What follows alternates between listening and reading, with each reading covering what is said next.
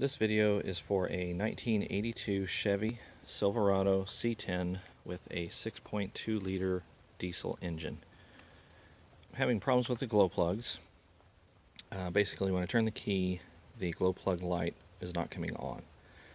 So I wanted to kind of show how the glow plug system is set up on this machine, because I couldn't find a lot of videos on it. So since I've kind of figured out how some of it works, I wanted to show it to someone else in case they have the same problem or similar problems that might help them.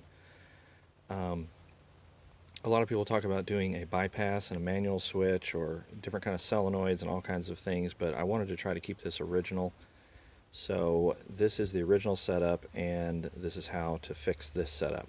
So on this vehicle, it has two batteries. So on the driver's side, you've got a red cable coming off the battery terminal going over to a glow plug relay, and the relay connects over to the glow plug controller, which is behind your air breather, and that controller touches the coolant, screws into the block, touches the coolant, senses the temperature of the engine, and tells the relay when to come on or off.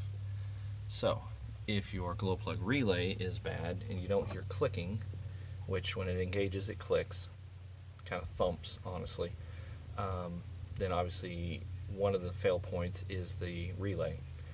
But in this case, I replaced the glow plug relay already, and when I turn the key, I still don't get any glow plug light and any thump out here on the fender. So obviously you've got a lead coming in towards the front of the relay, towards the front of the vehicle. You've got your two wires going into the slip-on plug, and then you've got a lead coming off on the left side. So that all connects over here to the controller. So if that controller goes bad, then it's not going to fire that relay, and it's obviously not going to heat the glow plugs. You can also have symptoms of your glow plugs staying on too long, and so that can be, in this case, this vehicle was giving me a warning and I didn't realize it, but the glow plugs were actually, after the engine would start, they would stay on for more seconds than normal. And so I think that was the warning sign that the controller was going out. Because as I said, I replaced the relay and still didn't work it. I replaced the controller just now and it is working fine.